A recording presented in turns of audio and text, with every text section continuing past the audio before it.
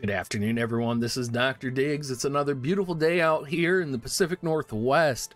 Today, we are going to forego all of the fireworks, all of the introductory videos, all of the music, because this is going to be more of a tech support video. Now, I, as pretty much everybody knows, and a lot of other players as well, have been struggling with Bluestacks recently. It has been a pain in my ass to the point where it makes it even really difficult for me to want to play the game because I feel like I am fighting with the game nonstop. Well, after a comment that I made on my YouTube community post a couple days ago, I got a response from Kazan, who is a member of kind of the mole colony that's been around for a long time. He's someone that I'll definitely listen to. And Kazan left me a message that was like, hey, try Bluestacks Hyper-V, look it up, try it. And I did look it up, and I struggled with it for probably a good hour and a half, setting it up, testing it, running onto different Bluestacks Reddit threads. Finally, I got it working, and I got it working by following a specific path. And in my conversations with Kazan and a couple other people, it's kind of a pain in the ass to set up. But when you do set it up, it is going to solve a lot of the crashing issues.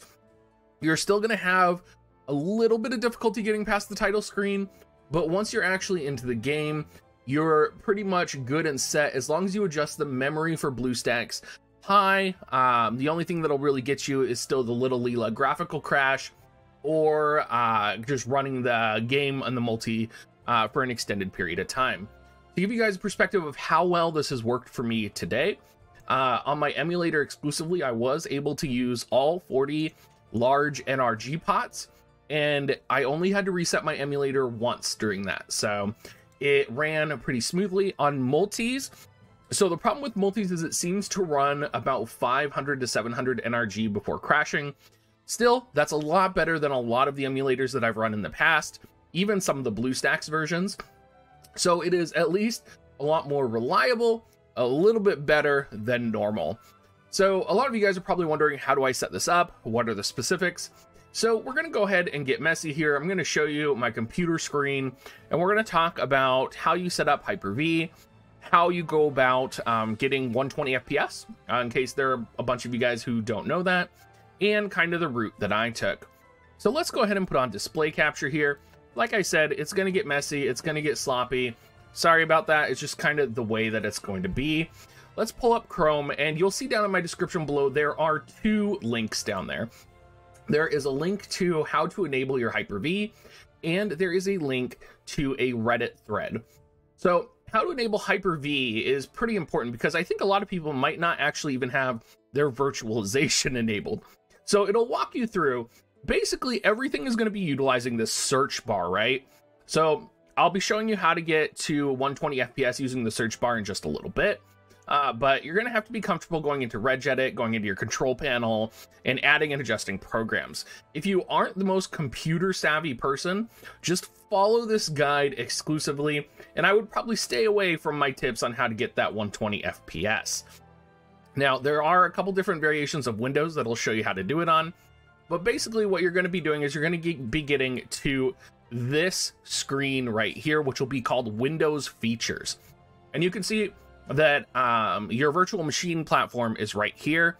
So when I actually pulled this up, I actually didn't have this enabled. So I did enable that. I did enable Windows Hypervision platform. And these are the two that you're going to need for the Hyper-V version of Bluestacks. Now, it is important to know that you can use a different version of Bluestacks. For me, though, I couldn't use the downloaded version from the official website. So when I went to this forum, there is a whole bunch of different people who have problems with loading when you do load your Bluestacks. And so the issue that they found was with the most recent update to Bluestacks. So the solution to get the Hyper-V version to work is to actually use an older version of Bluestacks. Following the offline link here by Simon GN, was actually the link that I used. You do have to install it after you have Hyper-V enabled, because the installation will auto detect that you have Hyper-V enabled. And once you have installed this, it should work for you quite smoothly. Now, that being said, there is a lot of troubleshooting I kind of had to do to get this to work. A couple of the things that I did, we'll pull up my emulator here and we'll go to settings. I did change, you can see I have all the settings here set to max. I did change the graphic renderer to DirectX. For those of you that don't know, there has been a problem with OpenGL on BlueStacks. So you're almost always going to want to move to DirectX for your graphics renderer, otherwise you might crash. And then I did adjust the FPS and I did adjust the cores and the RAM. Now, the reason I adjusted the RAM is because this is what will help avoid your crashes. Now, the reason I'm saying crashes is there is a memory leak in War of the Visions. Whether you're playing on a phone or whether you're playing on an emulator, the more RAM that you're able to allocate to it, the less crashes that you're going to experience. Now, if you had just done a fresh install and have pulled up this screen, you are not going to be able to set 20,000 RAM for yourself. You are going to have to go into the Regedit to adjust that. And this is also one of the better ways to kind of help you get that 120 FPS in the near future. So let's go ahead and get into that part. If you guys haven't seen Merlot's video, you can go to Merlot's video. He is kind of the one who kind of publicized first the way to maximize the memory on your BlueStacks, but basically it involves going into your Regedit. Now, the Regedit is a pretty dangerous place and you can break your computer depending on where you go. So if you are not comfortable doing that, I would not encourage you to go there. How you access your Regedit, you just go down to your search bar down here. You can't see it because my webcam's in the way, but you just type in Regedit, and it doesn't matter what type of computer you're on. It will just pull up your Regedit for a variety of different things. Now, there are a whole bunch of things here, but you're basically going to want to go to HKey local machine, software, and then you will see your different versions of BlueStacks. Now, what's interesting with BlueStacks is it does install a different version of BlueStacks for everything that you have on your computer. So, for example, I have BlueStacks 5, BlueStacks 64-bit. You can see I have BlueStacks Arabica, BlueStacks 64-bit right here, BlueStacks 64-bit Hyper-V, BlueStacks MSI2, BlueStacks Installer. So I'm going to want to go to the version of BlueStacks that I'm currently using, which is the Hyper-V version. I'm going to go down to guests, so I'm going to double click on guests, and there's only one file here, so I'm just going to click on Android. Now, the place that you're looking is memory right here. You're going to pull it up, and you can see that I have this set at hexadecimal, and I have it set at 5,000, which translates to 20,480 per RAM. So originally, if you come in here, this is only going to be set at 1,000.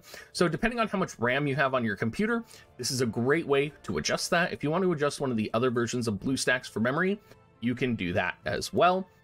Then when you come back and restart your BlueStacks, make sure your BlueStacks is off while you're doing that, and you go into your engine settings, you will be able to adjust your RAM to be higher. Now, how do you get this beautiful 100 FPS down here? Well, let's go ahead and I will show you. We're going to go to the engine setting, and while the game is open, you want to make sure that you are adjusting it down all the way. We're just going to put it at 1 FPS. We're going to save. You do have to enable high FPS as well. Okay. So now it's running at 1 FPS, and it's absolutely terrible and bitter and disgusting. Now I'm going to exit BlueStacks, and I'm going to reopen BlueStacks. And it's going to lag a bit because it's at 1 FPS right now. I was thinking. It's doing its thing. Now that the game's open, I'm going to go to my engine, and I'm going to change my FPS to 240. And you'll notice the FPS counter went up, and the game started loading. And it does let you in. And this is how you get that beautiful FPS that you either see on my stream or some of the other streamers that are streaming this game with BlueStacks. And now you also are using the Hyper-V version of the game, which means that you are going to not crash nearly as much as you used to. For those of you that want to see what the 120 looks like, let's go ahead and run our JP quest real quick. And I will show you guys. You can probably notice it in the menus already. And we'll run our JP up group. For any of you guys that have questions, I am probably not the best person to answer these questions. Again, I'm not a tech support expert. This is just something I literally have been struggling with and working with for a long time now. So, feels good. We're there. This is the end of the video. You guys can ask questions in the comments. Some people might help you. I am going to make a Reddit thread about this, so maybe some people can help you with the Reddit thread. And overall, I hope you guys are able to access the game and play the game more. Thank you so much, everybody. If you do want to support me, please use my affiliate link, dig.gs/coins, or you can go to dig.gs/offer as well. And have a great rest of your day, guys.